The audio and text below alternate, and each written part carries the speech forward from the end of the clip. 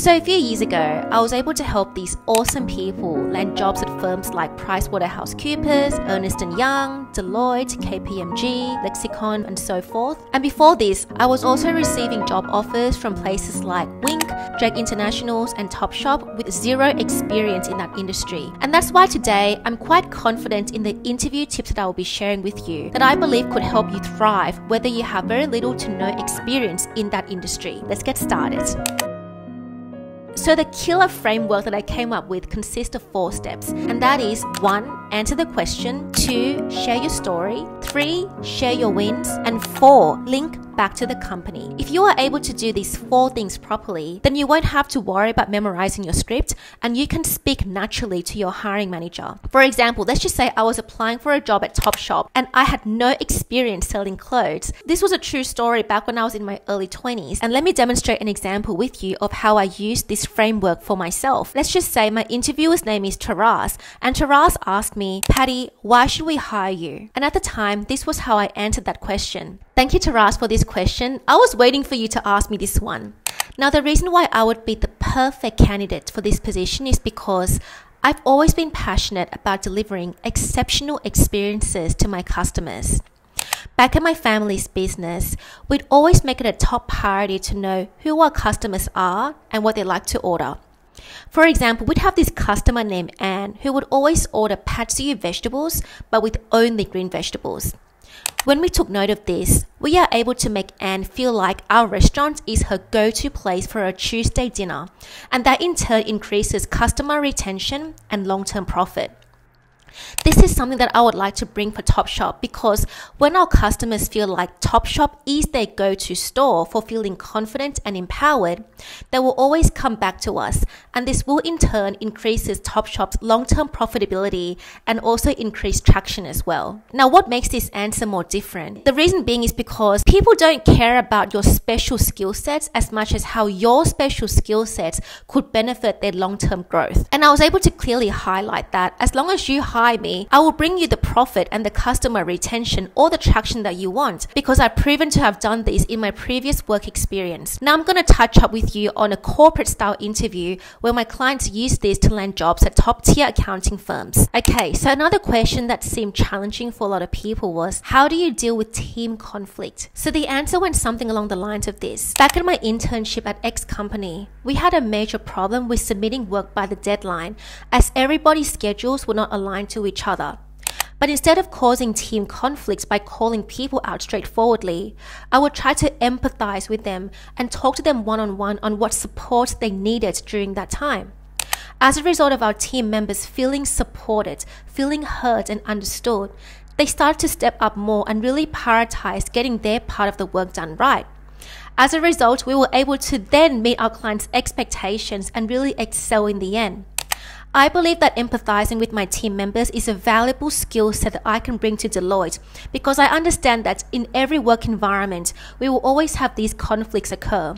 But what matters the most is how we solve it. And I'm confident in my ability to be that team player here. So the one thing I really like to emphasize is that even though you may be an engineer, a software developer, an accountant, or doing a task where you don't need to interact with people, but at the end of the day, people make money by interacting with people. Okay, some of your roles may be very technical and you don't have to deal with people. But in order for us to really deliver exceptional work to our clients, it's all about teamwork. It's about team building and actually communicating with each other. So as much as it's really important for you to have the technical skill set, but what's even more important is your ability to adapt to other human beings. And what employees are really looking for is your ability to get along with their team so that you can come in and really add value. So now that we've demonstrated 2 examples of very powerful answering methods, I would like to dive deep into the winning psychology you must adopt in order to be confident when speaking to your interviewers. A few years ago, I had this exceptional client named Manisha, and Manisha found me through client testimonials. She had an interview with Ernst & Young literally the next day, and she was like, "Patty, we need to practice this tonight." So we scheduled that coaching call with her the night before, and it was such a great experience for both of us. She was already great at answering answering questions, but what she needed was structure. So I asked Manisha, what are your interests? What do you like? What are your passions? And we somehow came to talk about pet stores. So I told Manisha, imagine that you were a pet store owner. You need a personal assistant to help you with some admin stuff because your business is growing so fast and you can't handle all the workload on your own. So we dug down into these questions. If you were going to hire her, what exactly do you need from her? Manisha says, I need her to know how to do her job, aka she needs to have relevant experience. But anything more than that, she says, I have to be able to get along with her as well. So not only do you require relevant experience, but you also need compatibility, the ability to build rapport with the team in that company. And so when she fully understood all of this, I said, okay, Manisha, let's take it back to the interview with EY. Let's figure out exactly what this interviewer wants from you by you pretending to be that person. Now on this coaching call, I said, I'm going to be you and you're going to be that hiring manager and you're going to interview me and tell me why you would actually hire me. It was such a fun conversation because Manisha is awesome on her own. So Manisha starts asking me these questions and I answered like I would be the perfect candidate for EY. The more she put herself in the shoe of the person who's hiring her, the more she understood exactly how to convey her answers. Therefore, it's not about memorizing the script, and the 4-step method framework is only there to guide you to be structured. But what you really need to understand is what is the pain point of your interviewer.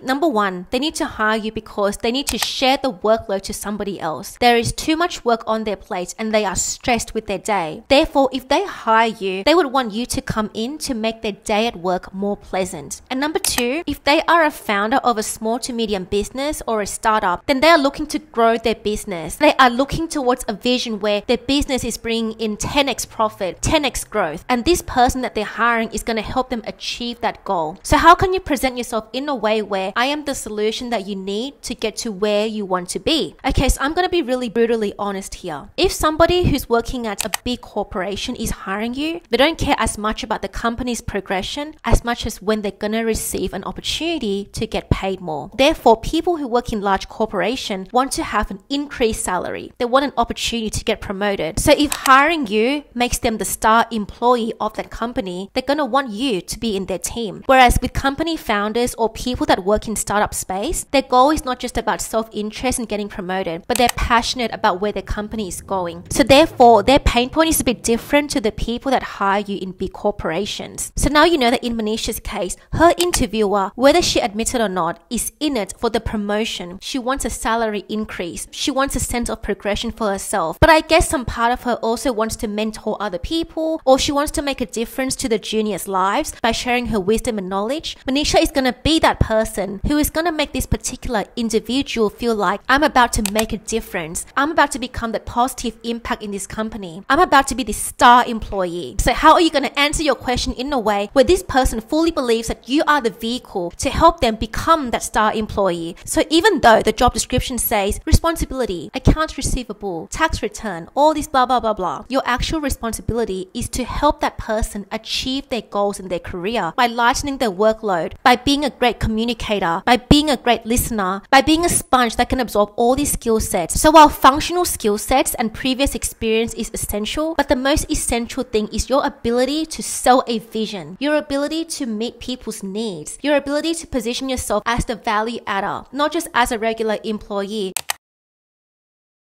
So the result for Manisha was that I think a week or two later, she was confirmed to have received a position at EY. And I just thought it was so funny because she was such an awesome person. I loved her energy so much. And I told all of my clients who came onto my coaching call at the time, you all have inherent worth within you. When they first entered the call, they were a bit rigid. Some of them are great communicators like Manisha, but some of them are also introverted like myself. And the foundational problem amongst all of my clients were not exactly language barriers. It wasn't about lack of experience. It wasn't about anything else but their self-belief. People that came from China didn't believe that they were better than somebody who grew up here. They felt like their language was lacking. And I reminded them that it's not about your language. It's about your ability to connect to people, to really come in and add value. So I always try to empower people that you are special and you are good enough for any company. If they don't hire you, it's their loss. And I always remind them that. And when they're able to really see themselves as the value adder, not just as an employee who's looking for a paycheck, that's when something within within them switch and their whole aura would change. When we first start the coaching call, I would go with one question: please introduce yourself. And I would identify the problem from the very first answer. Once I identify the problem, instead of saying that, oh, your answer was too long, I just literally flip the switch and say, okay, you're going to be the person interviewing me. I'm going to be answering the exact way that you answered,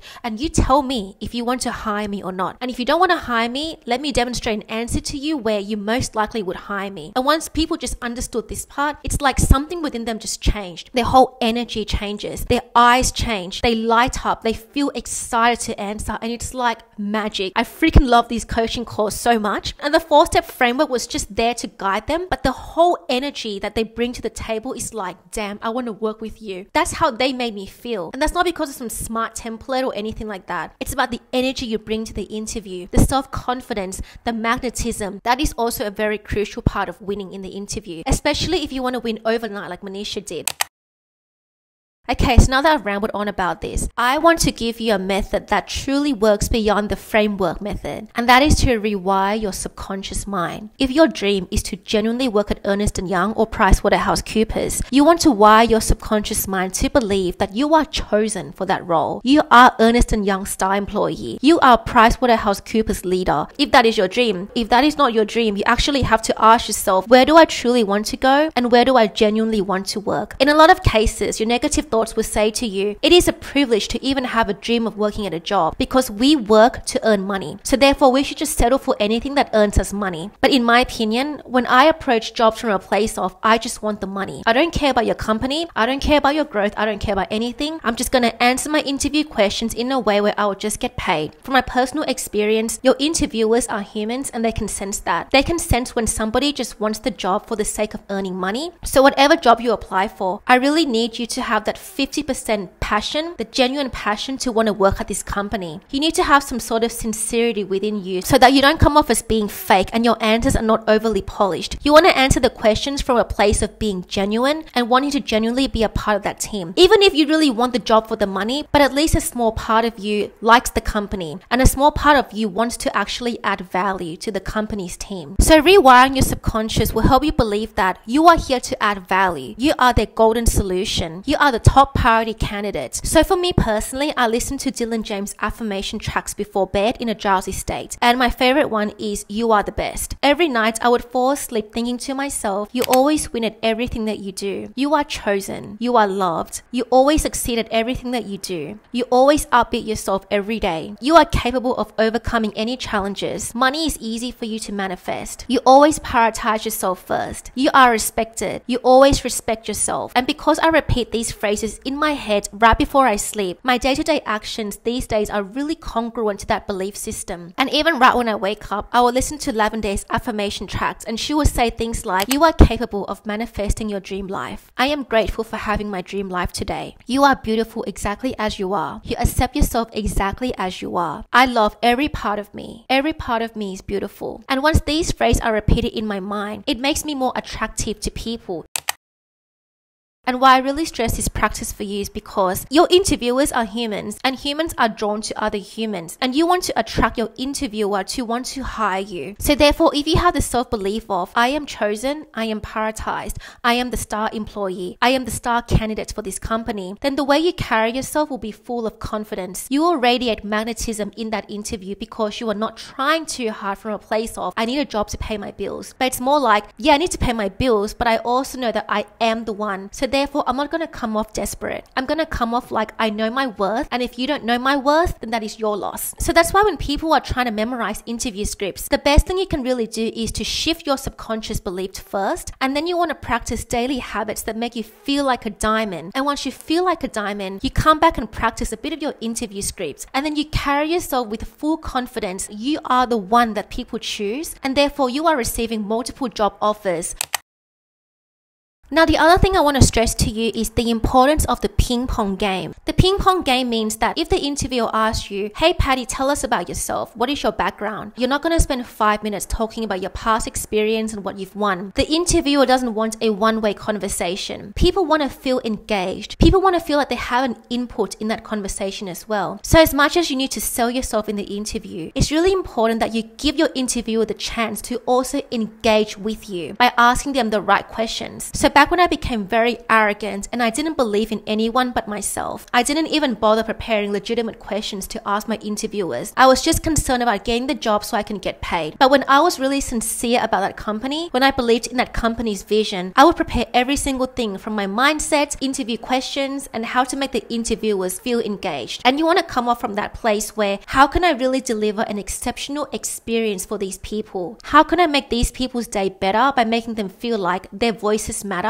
and they are seen and heard at least by me? Some questions I really want you to consider is, so Taras, I saw that you transitioned from this big company to now this small startup. What was your thought process along this journey and what have you learned along the way? Anybody will have to take time to think before they answer that question. And that is how you get your interviewers engaged. And I want you to even think about questions like, if you were to hire me next week, what would a perfect day in your life here at work look like? I know this question seems exaggerating, but you want to see how your conversation flow, and you want to ask questions like this where the person really has time to think about the answer before they answer you. That is how you spark the curiosity and the experience with you becomes unique rather than, oh, it was just a normal interview. And also another question that you may want to consider is, what are your favorite books to read? What would you recommend for me if I were to succeed in this role? The thing is, I was actually interviewed by this guy from a marketing agency and he asked me, what are your favorite books? At the time, I had no sincere interest for the company. I was only interested in my own career development. So I didn't even think about how that question was going to determine whether we are compatible or not. I answered the question with, I like spiritual books like Wayne Dyer or Abraham Hicks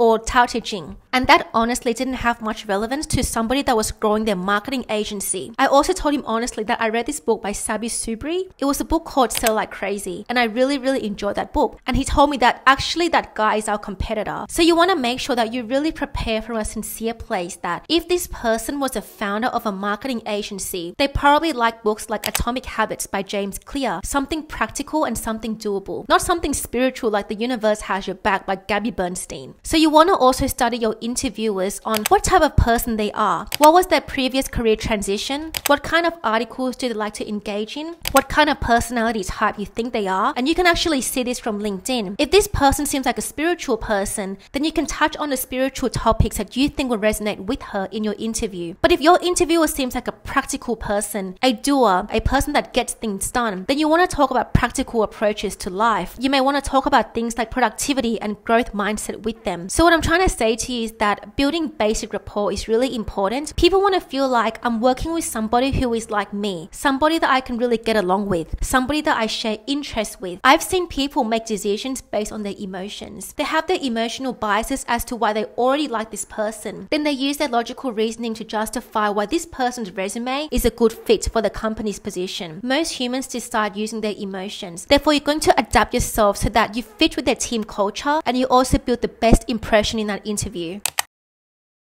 Okay, so in summary, in order for you to be the best candidate for any position, you want to place yourself as the solution to your interviewer's pain points. If your interviewer is working in a big company, their pain point is, I want to be the star employee in that company. I want my own career progression. I want to also be a mentor for these young people, but I want to also grow in this company, earn more money, have more prestige, have better higher status. And you will position yourself as the person who can help them get exactly what they want out of their career by bringing your experience and tangible skill sets, but most importantly, your ability to adapt to the team culture and really bring true value. If your interviewer is a company founder or works in a startup space, their goal is a bit different. They may still want higher status, they still may want growth and profitability, but I guess their concerns is more revolved around, I want to build true legacy with this company. I don't care about the money as much as creating impact. I want to bring value to my customers. I want to grow my customer base. I want my customers to receive the best experience from our solution. I want our customers to receive the best experiences from working with us. Therefore, you're going to position yourself as the person who will bring in that best customer experience, who will help them create the impact they want to create, build the legacy, whatever they want.